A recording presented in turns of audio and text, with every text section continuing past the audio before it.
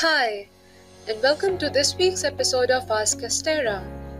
In this series, we take a frequently asked question and attempt to answer it. This week's question is, can we load data incrementally in a database table in Astera Centerprise? The answer is yes, we can.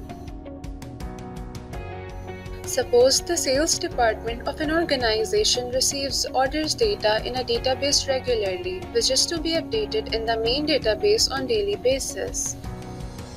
Since this is an ongoing process, the sales department wishes to read only those records that have been inserted recently instead of running the query on the entire dataset over and over again.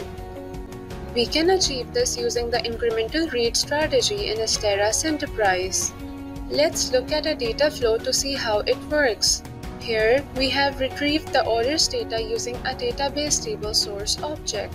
We will now set up its properties to read the data incrementally. Configure the database connection and click Next. On this screen, you can see the incremental read options at the bottom.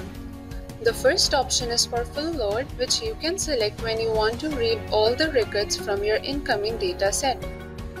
The second option is for incremental load based on an audit field. We want to load our data incrementally, so let's check this option. The first field it requires is the audit field based on which Centerprise is going to read the data incrementally.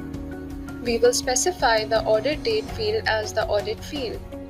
Next, we need to specify the path where we want to store our CDC file.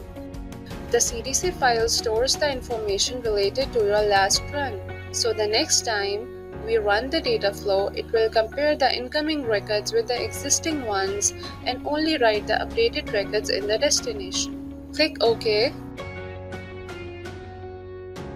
Now let's run this data flow.